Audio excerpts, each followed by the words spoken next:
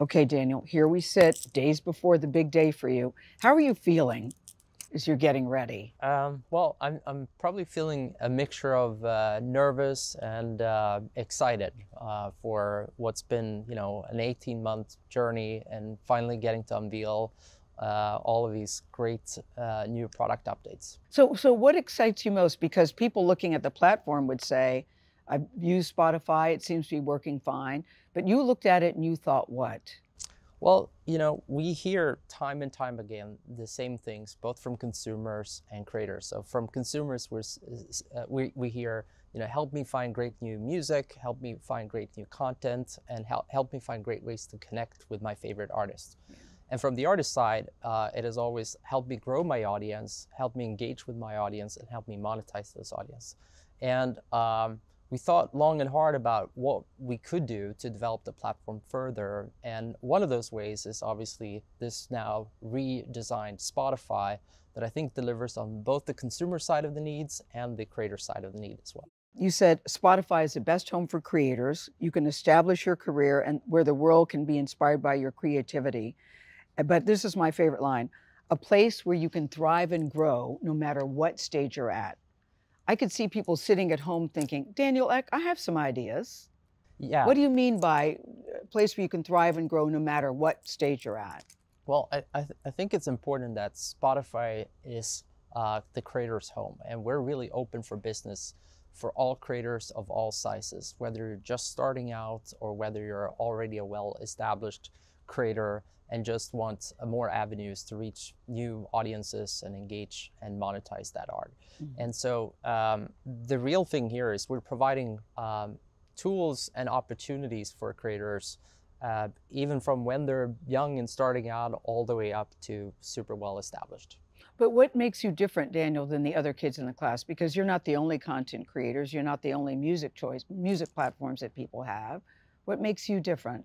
Well, again, we're an experience that's focused on deep engagement and listening, but also a very big part of what we're focusing on as well is for people who aspire to be professional or are already professional. Mm-hmm. So we're not the place perhaps where you connect with friends or express a funny video, but we are a place where you can share your art, you can engage with fans, and you can monetize that art better. Mm-hmm. Let's talk about the monetized part because, everybody I know likes to make money. Everybody, myself included. So when you say monetize, what does that mean? Well, how does that work? Yeah, so depending on if you're a musician or a podcaster, so you have everything from the opportunity here of participating in our revenue streams. One of them is, of course, advertising. And if you're a musician, you can also participate in our subscription programs as well, where we pay out over 70% of the revenue back to rights holders like labels and publishers, amongst others. But let's pick up on that, Daniel, because still, it's still been an ongoing criticism about Spotify that the artists don't get what they deserve, that the artists are not paid enough. What do you say to that? That seems to have been a running criticism from the very beginning with Spotify. Yeah, and I think what was probably fair in hindsight is this is a new model and quite a dramatic shift from how the music industry worked before. And we certainly could have done a much better job explaining what streaming is and how it worked. But the last few years, we've really amped up on our transparency. And we have a program now called Loud and Clear that really sets the record straight. And we have some new numbers that we're updating today. So if you look back and you think about Spotify from the origin up until today, we paid out now almost $40 billion back to the music industry. And we're the #1 revenue generator for the entire recorded music industry at this point. Wow. And then in addition to that, as I mentioned, over 70 cents on each dollar, or about 70 cents on each dollar, goes back to that music industry as well. So I feel like it is working, and it's working on a scale that it's never worked on before, where more artists, big and young alike, are succeeding. So just one stat, which I think is interesting. So the artists that are making more than $1 million a year and the artists that are making over $10,000 a year, that number has more than doubled in the last 5 years. So more and more artists are finding success than ever before. Well, why do people still think, many people still think Spotify doesn't pay the artists? Who should they direct their inquiries to, if not to you at Spotify? Yeah, well, technically it is true that we don't pay artists directly.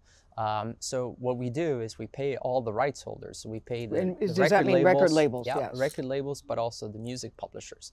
So sometimes when I sit down with artists and they sort of tell me, I didn't get paid. yeah, as an example, it's very hard because again they have their deals. They have their deals with their record companies and their deals with their publishers, etc.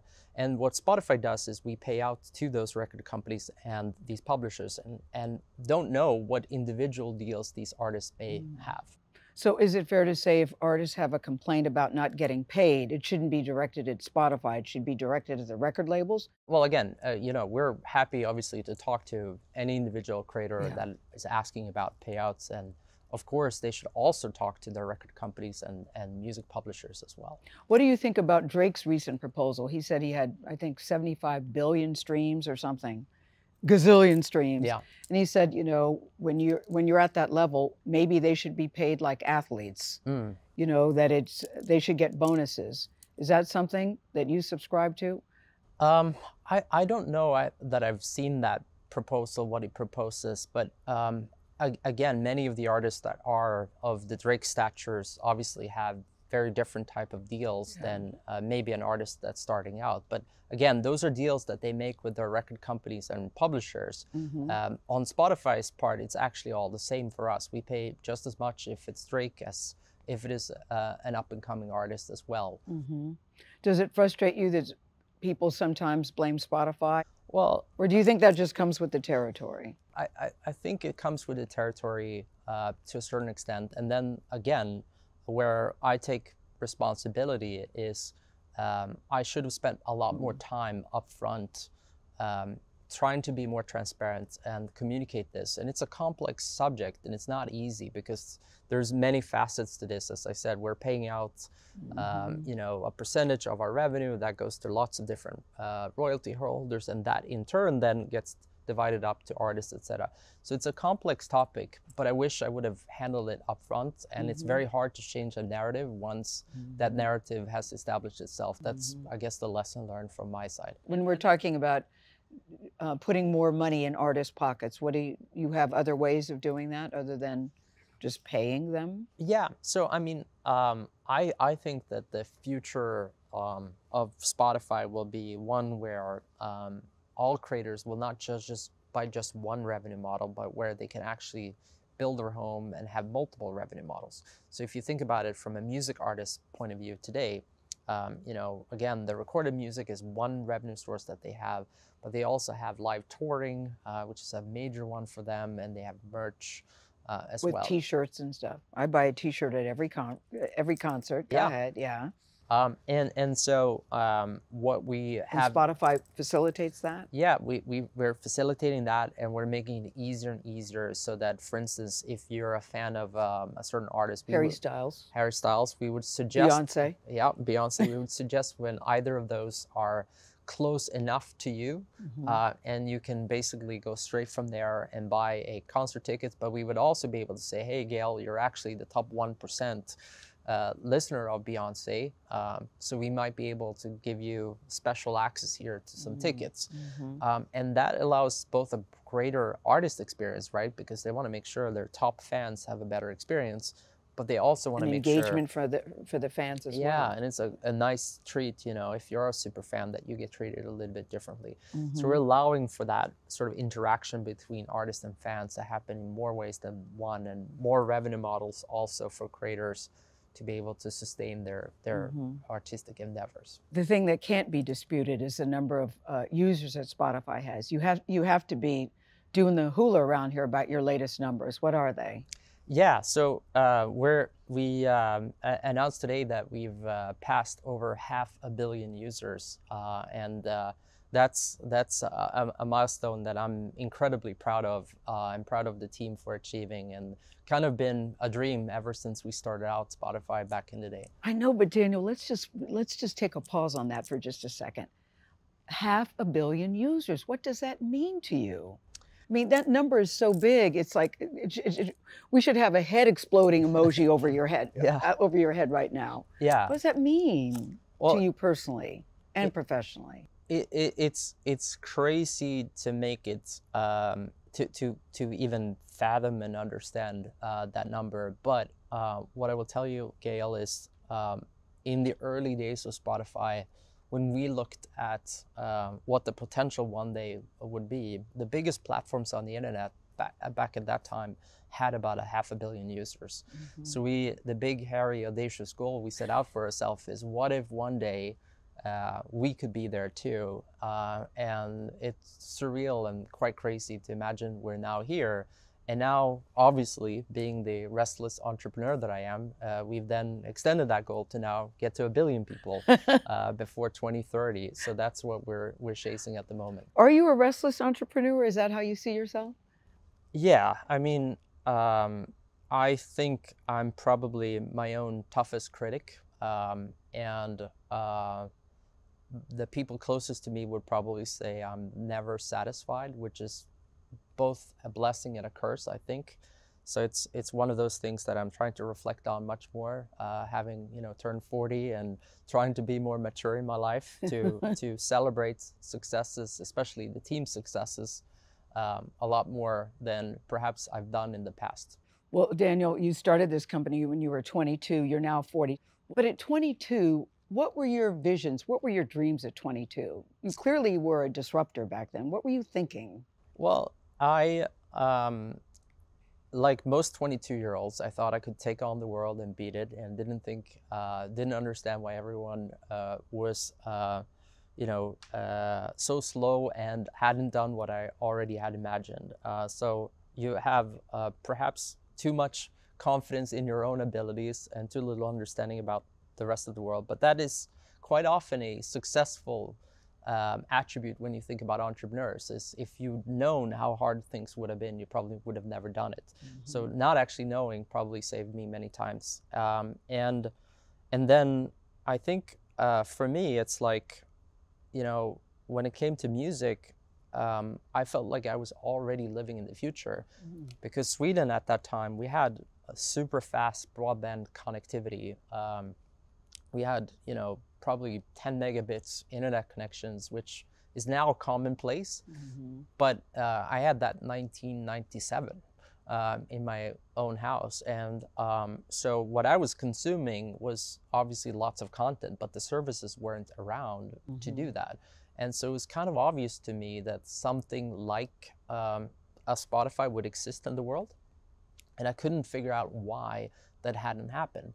And with so much piracy in the world, it was obvious to me that you couldn't fight piracy by suing your customers, which is what the music industry was doing at that time.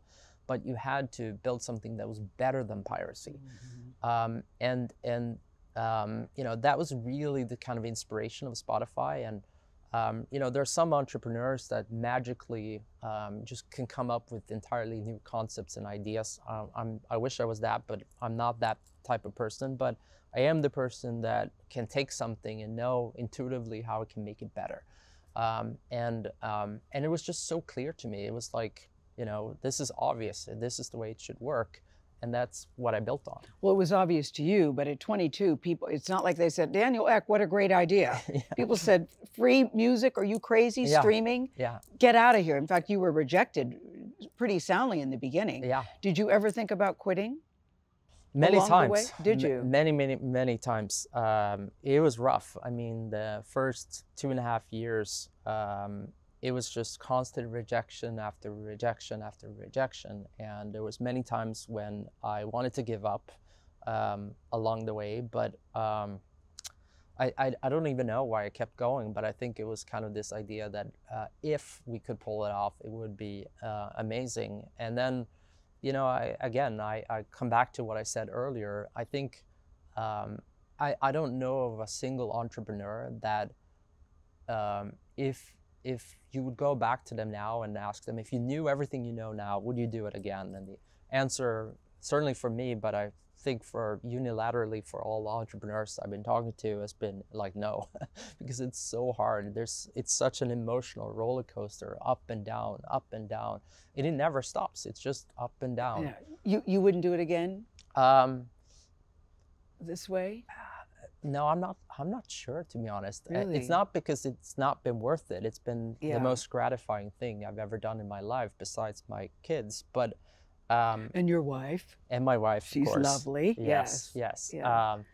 But it's not for the faint-hearted, and it's the sacrifices you're doing as well. All the friends' birthdays, all the parent-teacher conferences, all the normal things you frankly have to prioritize work over. That's hard, and you're constantly living with that thing where at any moment there's a phone call, there's a crisis going on, there's something you need to do, and that's hard. You said there were like, what did you describe, near death? What did you say for tech entrepreneurs? Yeah. Or, So I have this saying, I as a part of learning and developing myself in my craft, which is, being an entrepreneur, being a CEO, I study other companies and study, the great companies, the great entrepreneurs through history. And, I haven't yet come across one of these brilliant companies that haven't had at least 3 near-death experiences as a company.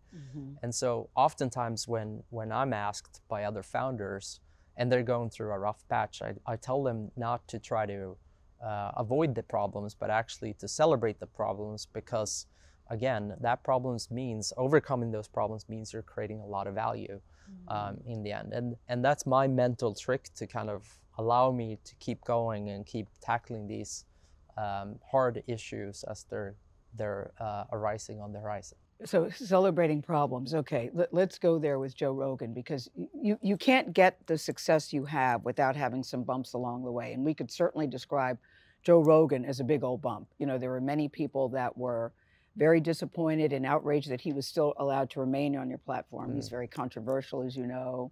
He's accused of saying some anti-Semitic things, misinformation. How did you navigate that? What was your thought process in deciding what you were going to do and how you were going to handle Joe Rogan?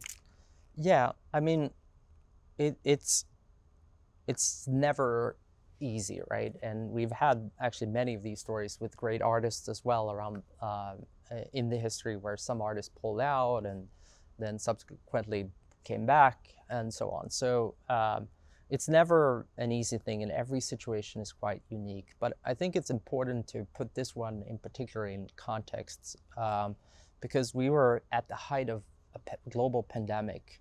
And obviously people around the world were really scared about the implications on their safety and health, but also perhaps family members and what would happen to the economy. There were a lot of things that were fluctuating at that very moment. And as I was dealing with this situation, I was getting advice left and center, and I remember it pretty vividly, because I think I was staying up probably for about 3 or 4 nights in a row and not getting much sleep at all. And eventually I ended up taking a 9-hour sleep just in order to think more clearly. And clear your head, maybe. Yeah, clear my head and kind of get back to it. And it wasn't a quick decision by any means, but what I sort of centered around was, one, around this particular issue. The COVID thing, it was portrayed as this very black and white issue.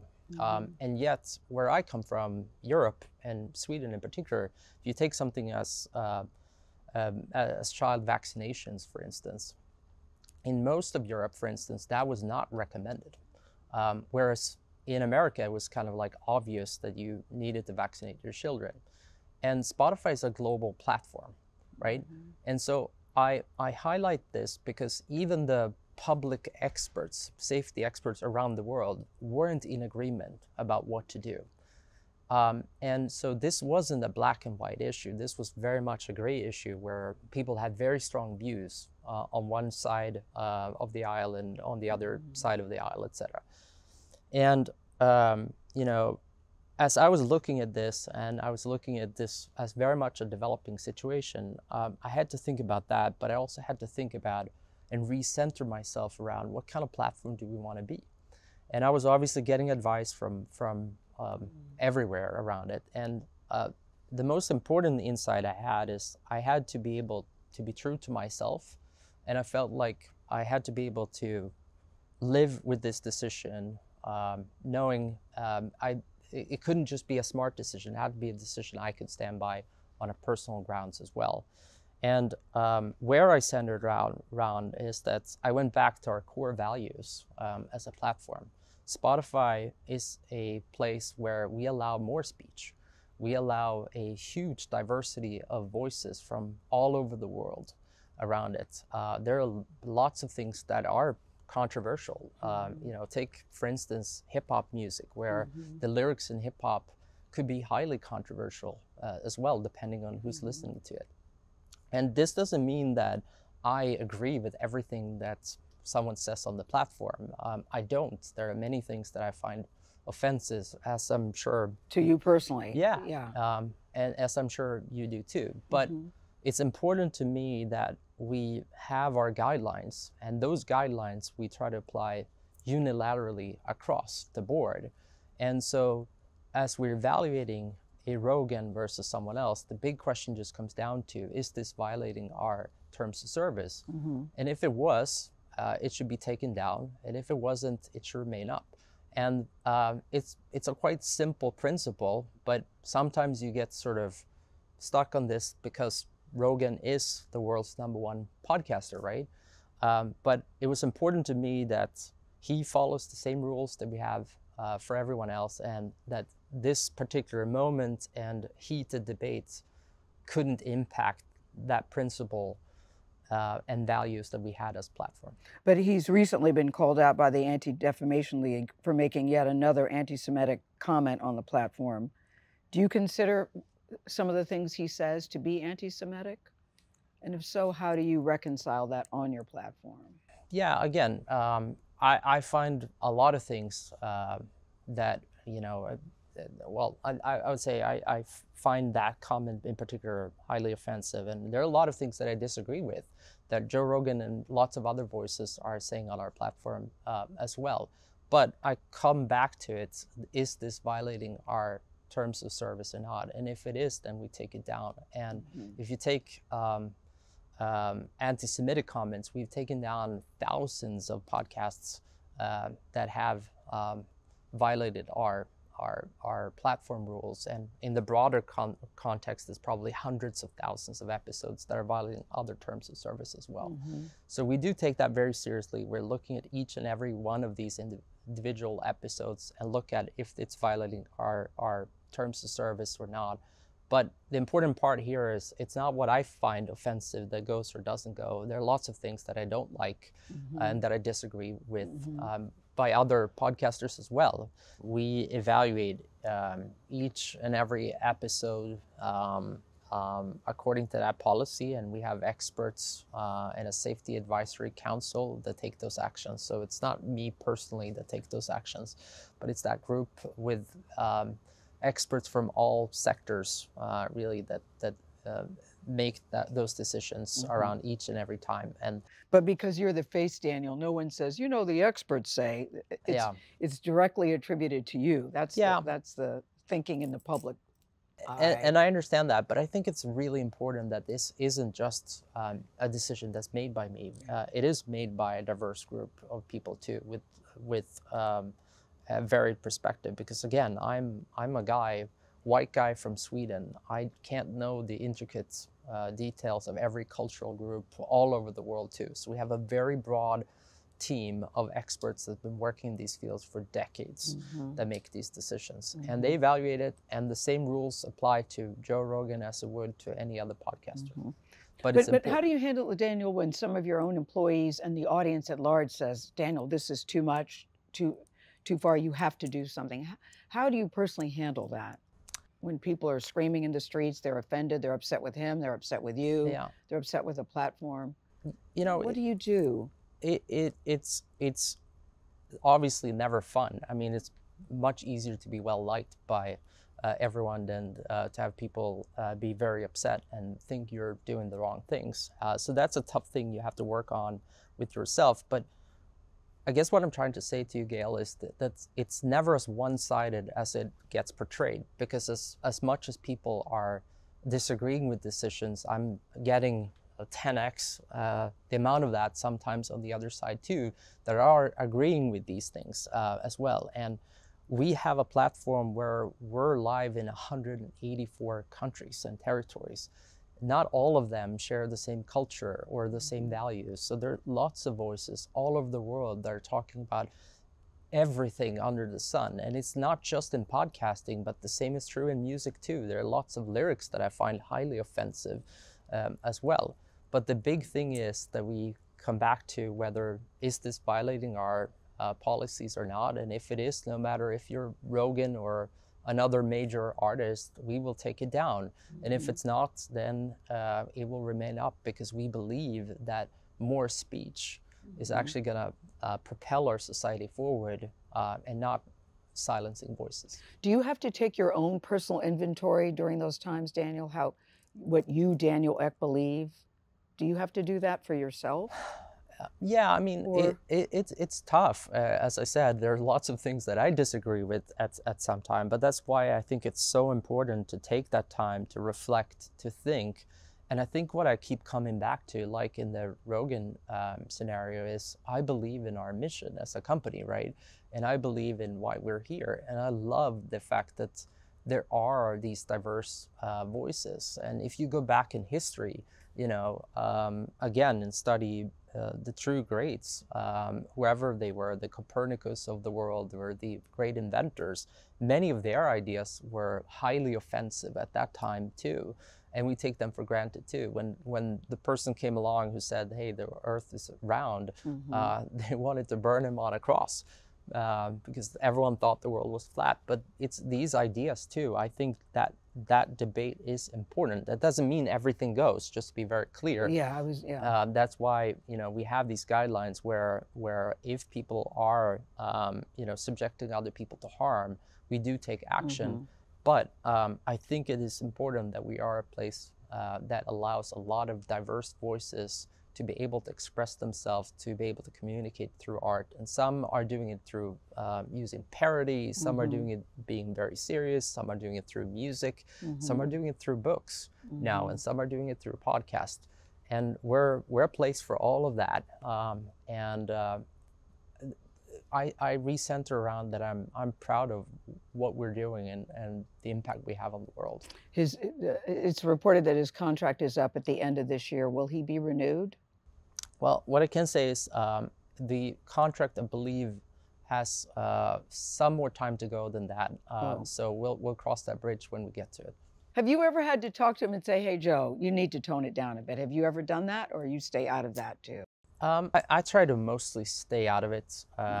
I've had conversations with him, and I find him to be really thoughtful. I find him to try to learn from reactions from people and try to evolve his stance too. But I think he's also grappling with this fact of, you know, he went from being sort of just a podcast having fun on the side to now being one of the world's largest voices on all sorts of topics. And he mostly did this to satisfy his own curiosity and have interesting conversations for himself. And he's now realizing he's having huge impact in the world, and that's something he's got to be true to himself and evolve his own voice. And that comes with great responsibility, though. It comes, yeah.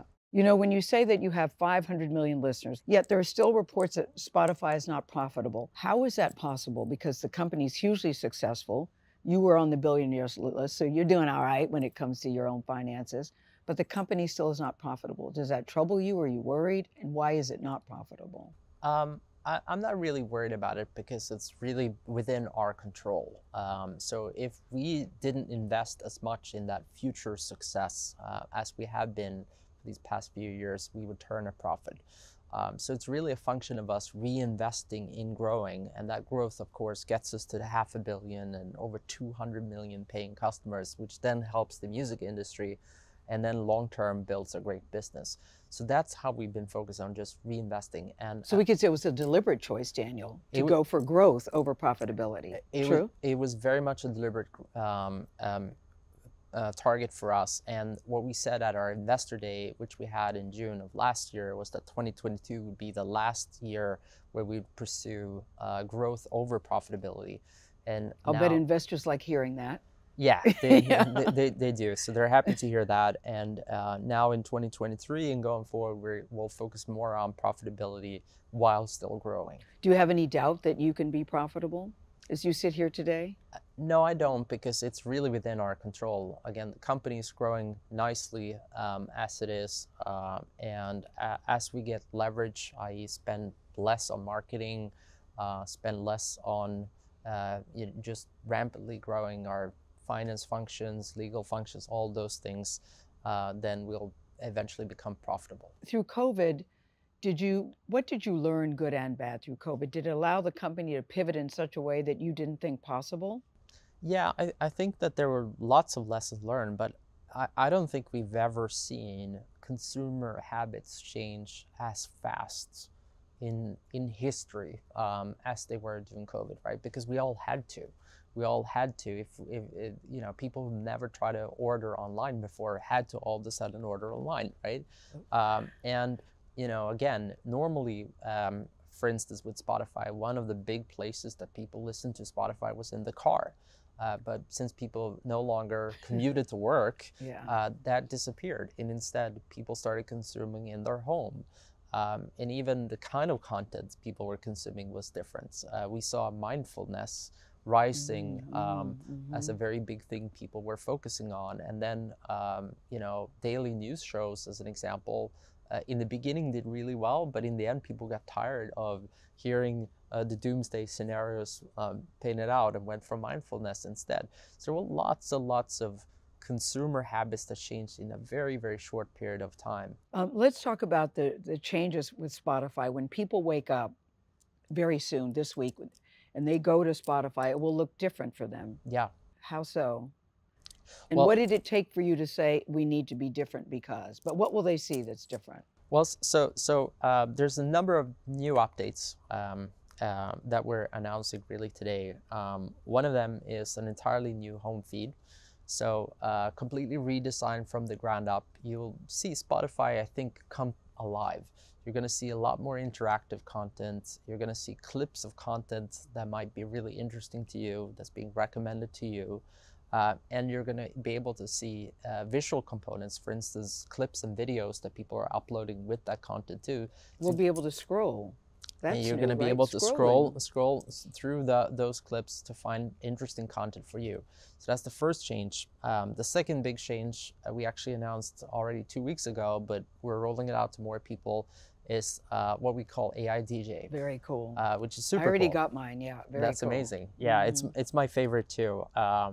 And what it really is imagine having like your own personal DJ that knows your music taste, knows what kind of music you're liking, and is able to give you context around why you're hearing that songs and putting together the perfect sort of music for the right moment. But Daniel, AI DJ does not sound like a robot. It sounds like a real person. Yes. Did you do that on purpose? Yes, we did. We did do that on purpose, and in fact, it's actually a real person too.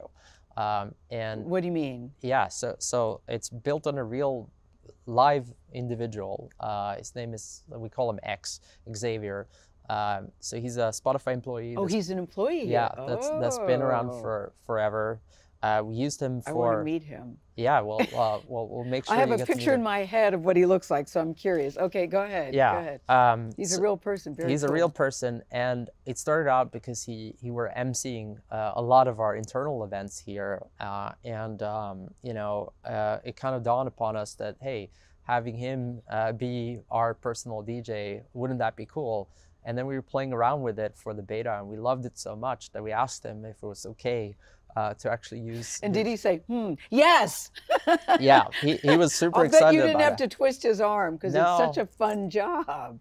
I agree. I agree with you, but you know, it was important that he was okay with it, Yes, of and course. we had fun while doing it, and it's amazing because this version of X now, this AI DJ, is talking about all sorts of things that the real life X never said, right? Yes. And that's the amazing thing now because it is making it personal to you, Gayle. Yes, but it's like he knows me looking at my feed, and he makes Exactly right. very good recommendations. Exactly Yeah. right, and it's funny because I was talking to him before about this, and now people come up to him and tell him like, "Oh, you recommended such amazing music," and obviously he has no idea because he Yeah. never said those things in real life. So it's funny to see how we're all kind of getting confused Yes. about what's happening in the background. But it's an amazing product that I can't wait for people to try out. The AI technology, does it scare you in any way? It does and it doesn't. So I think on a broader scale, it is kind of crazy to imagine what the world may look like in 5 or 10 years if we go to what people call AGI, artificial general intelligence, which basically means that you have an AI that might be smarter than any human alive, right? So that's kind of daunting to think about what the consequences might be for humanity as we're there. And I think we have to be very careful about it. But at the same time, on the other side, it's also so obvious that AI can help so much by making you know, both experiences better and easier for all of us to deal with. And that's pretty much in every single field. Did you make the scrolling and the videos because of TikTok? Were you looking at TikTok going, we got to do something about this? Well, We've got to change with the program. Was that part of it? well, it wasn't so much around a specific sort of platform, but rather kind of looking at what young consumers do. There you go. One of the big things for me is you have to live in the future. And for me, the future is always the young people. What are they doing in various cultures? And I would say as an industry, every few years in the industry, someone brings something out from a design perspective that's just much better way for people to interact with it. And you know, Snap, for instance, did that with stories, and now almost every platform has stories. And TikTok obviously did that with their discovery feed as well. So we're definitely taking inspiration from that, but we're adding a unique Spotify twist on it too. So I don't want people to think that we're making this to be like TikTok. We're making it to be a much more interactive Spotify. Do you think a lot about the future? Is that how your brain works? You think about the future? I don't know that I'm sort of forcing myself to think about the future per se, but I'm constantly thinking about how you know, what people are doing. I'm observing what people are doing, and I'm constantly thinking about how one can improve those things. And in doing so, you kind of tend to live in the future anyway, because most of those things may be there. You know, I think it was Bill Gates who said it, but it's a quote I like very much, and he says that the future is already here. It's just not evenly distributed. And I believe in that a lot. So I think you can, if you're looking at what people are doing around the world, I think in many cases you already see the future. We just all haven't experienced it yet. And that's my source of inspiration as I think about innovation. How important are podcasts to the Spotify platform? It's really huge, Gayle. You know, Over music? No, it's not over music. I mean, my background and where we started was music, and it's always going to be our core. But it's a huge way because one of the things that I realized as well is that they're additive to each other. It's not instead of. You know, if you think about it, like what would happen if you in the car only had music and no talk? Well, you know, people are going to ask about the weather. They're going to ask about traffic report. They're going to ask about news. They're going to ask about a bunch of different things. And so what we realized is that these two things together actually means people will spend more time on music and more time on talk. And we could see that immediately from when we launched it too. So it's critical, I think, going forward, that we have both of these amazing classes of creators on the platform. So are you musically inclined? Yeah, I'm musically inclined for sure. I started playing guitar when I was like 4 or 5. Oh, so you can play the guitar. Okay, Yeah, good. so that's my kind of main instrument, and I love music. But the truth is, I just wasn't good enough to make it in music. That's the reality.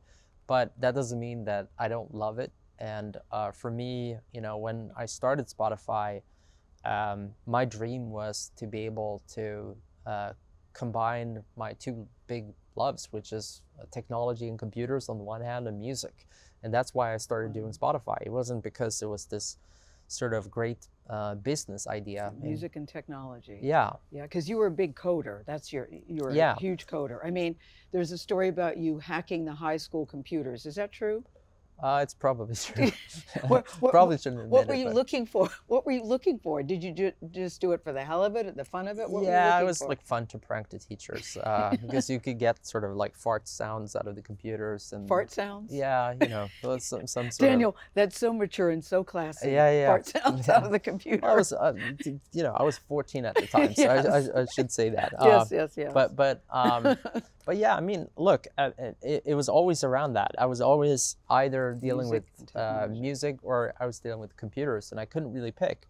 So when I got lucky enough to have the option of like deciding what I wanted to do in my life, I had a successful company that I was able to sell before Spotify, and that meant that I didn't have to sort of immediately go and find out what I wanted to do. I knew I wanted to do music and I wanted to do technology, but you know, to set the scene, the music industry was going right like this, and everyone told me, this is a horrible thing, you can never make money in this thing, it's never going to be a big business, please don't do that, go and do something else instead.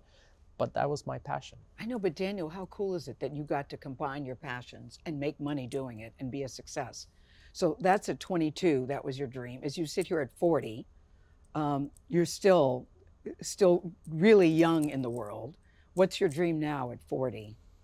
Well, my dream is really to build. I feel like we're still early in this journey on Spotify, and the amazing thing is we get to deal with some of the most creative and inspirational humans on the planet, right?